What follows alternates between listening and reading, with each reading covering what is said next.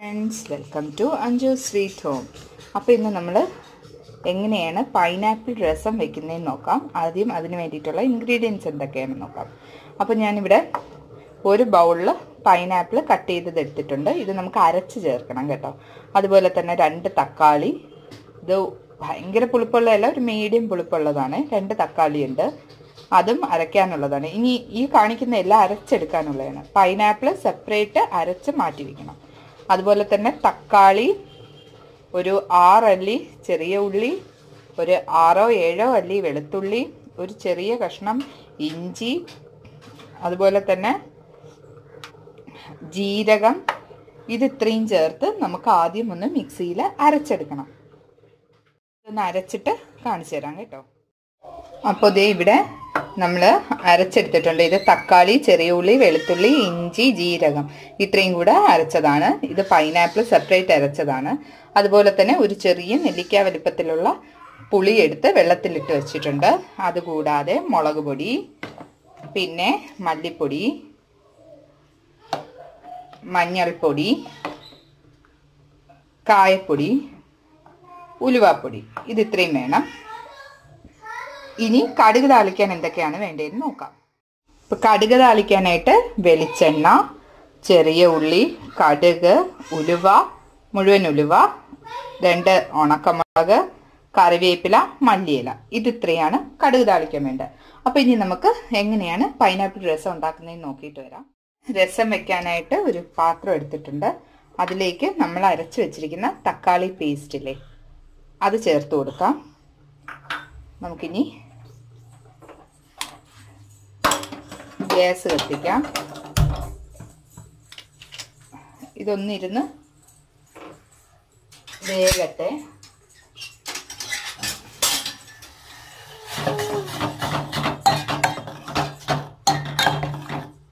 ഇപ്പോൾ ചിലർ കടുക് താളിച്ചിട്ട് അതിലേക്ക് ഈ പേസ്റ്റ് എല്ലാം കൂടെ ചേർത്ത് മൂപ്പിച്ചെടുക്കാറുണ്ട്. ഞാൻ പക്ഷെ ലാസ്റ്റ് മാത്രമാണ് കടുക് താളിച്ച് ചേർക്കുന്നത്. അപ്പം ഇതൊന്ന് ഒരു സിമ്മിൽ വെച്ച് കൊടുക്കാം. ഇതൊന്ന് വേകട്ടെ. ഒരു 2 മിനിറ്റ് ആയിട്ടുണ്ട്. നമുക്കിനി ഇതിലേക്ക് നമ്മൾ അരച്ച് വെച്ചിരിക്കുന്ന പൈനാപ്പിളും കൂടെ ചേർത്ത് കൊടുക്കാം. ചേർത്തൊന്ന് മിക്സ് ചെയ്തെടുക്കാം.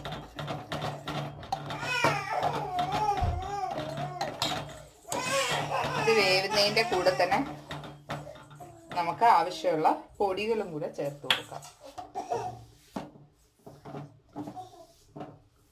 ഞാനിതിലൊരു 1.5 സ്പൂണ് മുളക് പൊടി ചേർക്കുന്നുണ്ട്.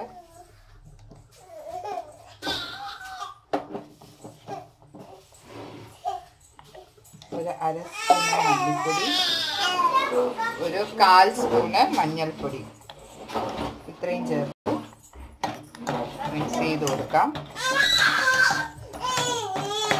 ഇനി ഇതിലേക്ക് ആവശ്യത്തിനുള്ള വെള്ളവും കൂടെ ചേർത്ത് കൊടുക്കണം.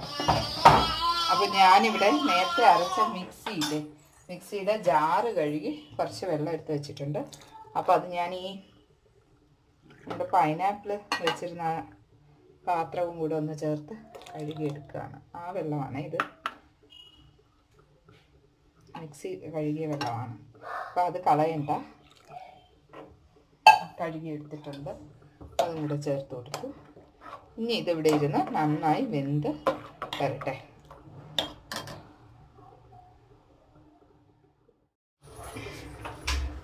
നിങ്ങൾ ഈ സമയത്തുനിന്ന് പുളി ഉണ്ടോ എന്ന് നോക്കുക. പുളി കൂടുതലാണെങ്കിൽ പുളിവെള്ളം ചേർത്തില്ലെങ്കിലും കുഴപ്പമില്ല. ഇതിപ്പോൾ പുളി കുറവാണ്, അതുകൊണ്ട് ഞാൻ പുളിവെള്ളവും കൂടെ ചേർത്ത് കൊടുക്കുന്നുണ്ട്. നമുക്കൊന്ന് മിക്സ് ചെയ്ത് കൊടുക്കാം. ഇനി ഇതിലേക്ക് ആവശ്യത്തിനുള്ള ഉപ്പ് ചേർത്ത് കൊടുക്കാം.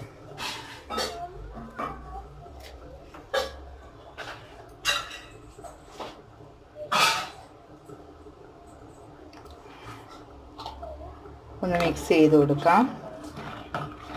ഗ്യാസ് സിമ്മിലാണ് കേട്ടോ ഇരിക്കുന്നത്, കാണാമല്ലോ.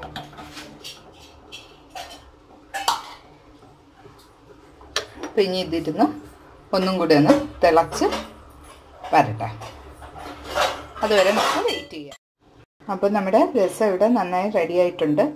ഉപ്പൊക്കെ പാകത്തിന് മതിയോ എന്നുള്ളത് ഒന്ന് ചെക്ക് ചെയ്തോണേ. ഇനി നമുക്ക് അതിന് വേണ്ടിയിട്ട് കടുക് താളിക്കാം. അപ്പോൾ അതിനായിട്ടൊരു പാൻ വെച്ച് കൊടുത്തിട്ടുണ്ട്. ഇതിൽ അല്പം വെള്ളം ഇരിക്കും. അതൊന്ന് പോട്ടെ, വെള്ളം ഒന്ന് വറ്റട്ടെ.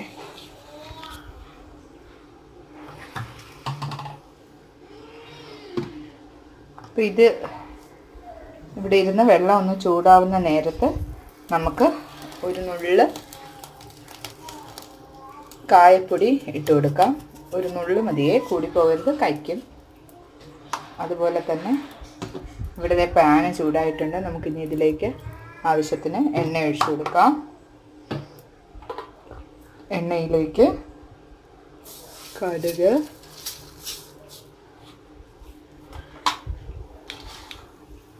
കടുകൊന്ന് പൊട്ടട്ടെ.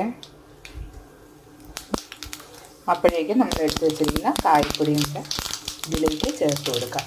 രസത്തിലേക്ക് ചേർത്ത് ഒന്ന് മിക്സ് ചെയ്ത് കൊടുക്കാം. കായപ്പൊടി ചേർക്കുമ്പോഴാണ് ആ രസത്തിൻ്റെ ഒരു കറക്റ്റ് സ്മെല്ല് വരുന്നത്. അപ്പോൾ ഞാൻ തീ ഇവിടെ കുറച്ചു. ഇനി ഇതിലേക്ക് ഒരു 4-5 മുഴുവൻ ഉലുവ, അതിലേക്ക് അരിഞ്ഞു വെച്ചിരിക്കുന്ന വട്ടത്തിൽ അരിഞ്ഞു വെച്ചിരിക്കുന്ന ചെറിയ ഉള്ളി, കറിവേപ്പില,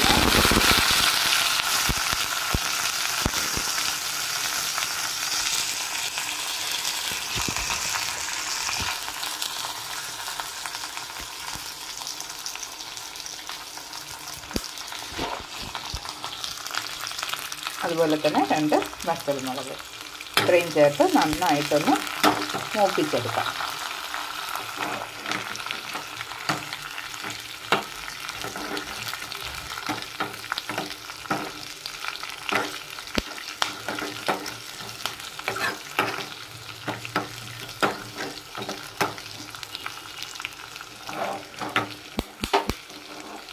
ഇത് സദ്യക്കൊക്കെ വയ്ക്കുന്ന രസമാണ് കേട്ടോ, നല്ല ടേസ്റ്റാണ്.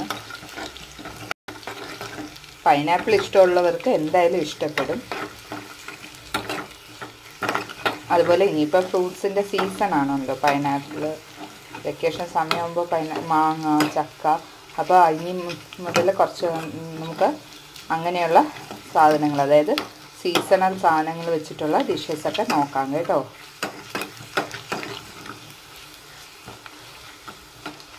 വേറെ കുറച്ച് കാര്യങ്ങളിൽ ഇൻവോൾവ് ആയിപ്പോയത് കൊണ്ടാണ് ഒരാഴ്ച നിങ്ങൾക്ക് വീഡിയോ ഇടാൻ പറ്റാതിരുന്നത്. അപ്പോൾ എന്നിട്ട് എന്നെ സപ്പോർട്ട് ചെയ്ത എല്ലാവർക്കും ഒത്തിരി താങ്ക്സ് ഉണ്ട്. അതുപോലെ തന്നെ നമ്മുടെ ചാനൽ 100 സബ്സ്ക്രൈബേഴ്സ് ആയിട്ടുണ്ട്. ഞാൻ ഒരിക്കലും പ്രതീക്ഷിച്ചില്ല ഇത്രയും ചെറിയൊരു ചുരുങ്ങിയ കാലം കൊണ്ട് 100 സബ്സ്ക്രൈബേഴ്സ് ആകും എന്നുള്ളത്. അപ്പോൾ അതിലൊത്തിരി സന്തോഷം. ഇത് തുടർന്നും നിങ്ങളുടെ എല്ലാവരുടെയും സപ്പോർട്ട് എനിക്കുണ്ടാവണം. അതുപോലെ തന്നെ ഈ ഡിഷ് എല്ലാവരും ഒന്ന് ട്രൈ ചെയ്ത് നോക്കണം. ട്രൈ ചെയ്ത് ഇഷ്ടമായെങ്കിൽ നിങ്ങളുടെ ഫ്രണ്ട്സുമായിട്ടും ഫാമിലിയായിട്ടും ഷെയർ ചെയ്യുക. അതുപോലെ തന്നെ ഞാൻ എല്ലാ ഡിഷസിൻ്റെയും ഡിസ്ക്രിപ്ഷൻ ബോക്സിൽ എന്തൊക്കെയാണ് എത്രയൊക്കെ അളവാണെന്നുള്ളത് കറക്റ്റായിട്ട് കൊടുത്തിട്ടുണ്ടാവും.